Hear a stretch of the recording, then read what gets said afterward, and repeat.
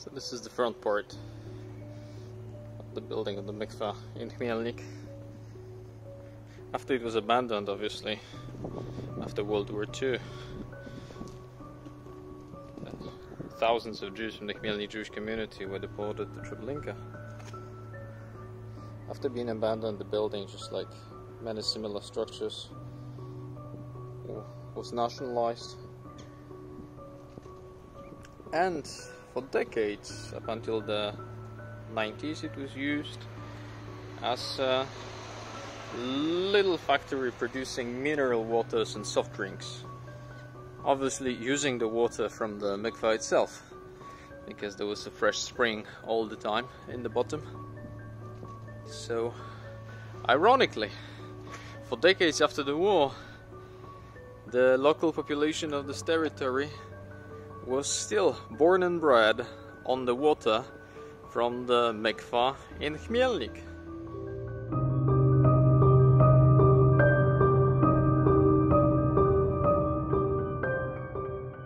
We are in Chmielnik today, a city in Świętokrzyski district, about 20 kilometers south of Kielce, roughly an hour drive north of Krakow. This city before the war was close to 80% Jewish. We're inside one of the buildings which is just off the market square. We're on the ground floor of the structure. This building, up until about 10 years ago, was acting as a club, as a music club.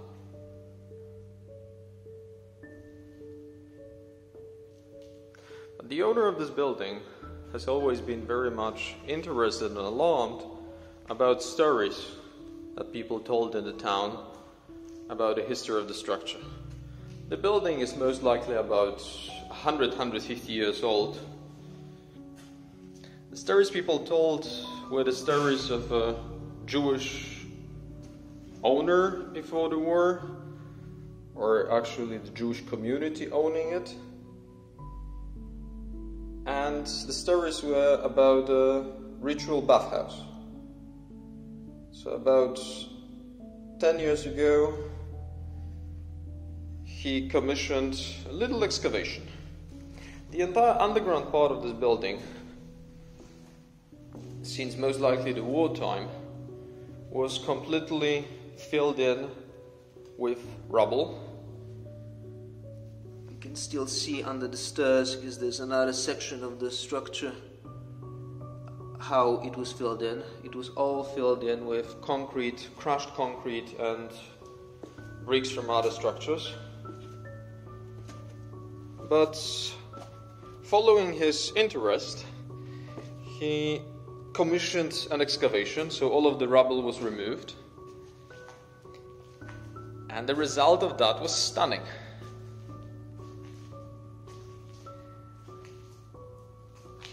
A fully operational pre-war mikveh of a pretty large capacity was discovered, with a constant flow of fresh water from the source, from this natural spring that is located in the middle of this basin. The water is absolutely crystal clear.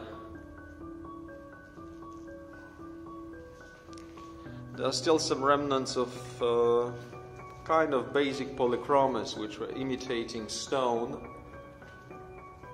on the walls of the structure, and a little bit of tailing. So you can see the tiles. The territory is enormous. It's a very large capacity building. Traditionally in mikvahs in Poland, the tiles, the usually white tiles that were made, were completely plain on the surface, but in the back part, where the tile is touching the structure of floor, a wall, and where the glue comes, there was a Magen David, either with a circle or without a circle.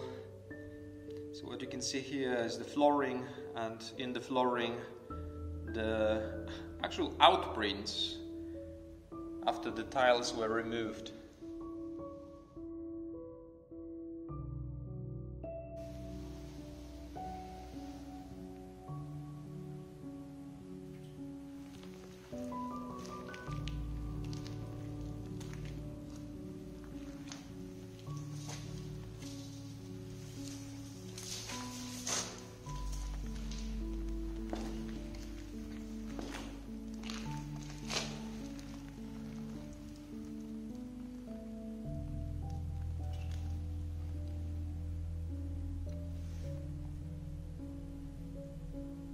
Some of the original tiles are obviously still here.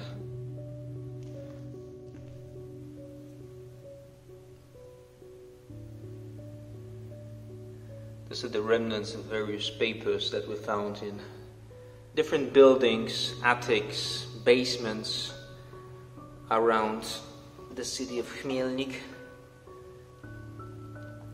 mostly from the 20s when it comes to the correspondence.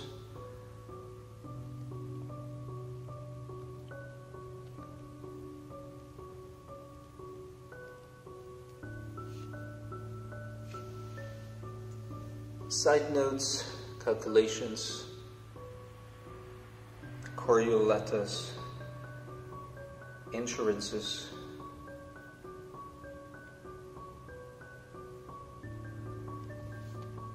life. But also various prayer books,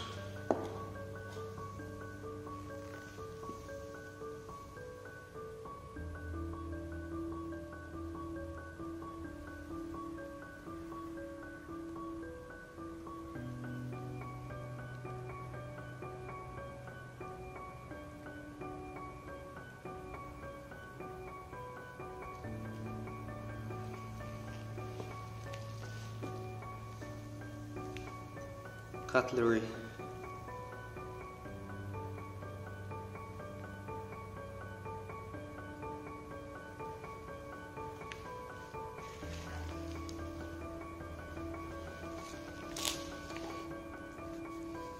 an edition of Talmud printed in Warsaw in 1880.